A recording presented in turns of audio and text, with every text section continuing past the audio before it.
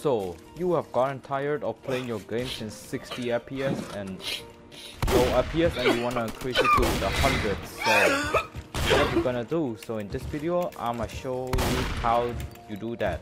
Basically, you open up your Google Chrome right here, or any internet browser that also works. So what you wanna do here is search in the top bar or Roblox FPS Unlocker.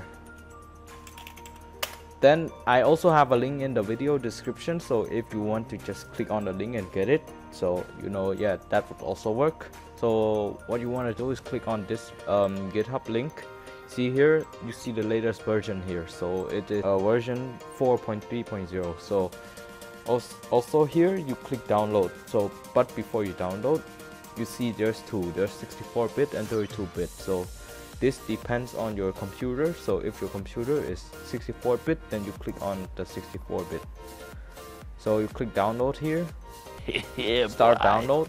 So it is a pretty small file. So after you download, you go to your file explorer here. Click on that. Then you go to your downloads file.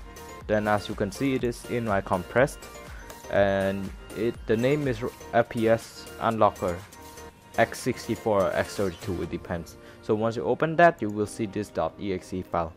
You want to drag that into your desktop. I already have one of them, so I'm gonna just replace the file with in the destination. So yeah, that's it. So when you so in order to run it, you just double click on that and it will show this.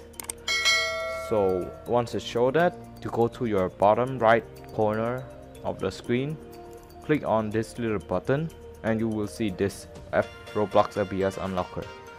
So you want to click on that and check the FPS cap. So if you want your game to be stable 60 FPS, then you check the text box of the 60 FPS. If you want it to be like stable 240, click on the 240.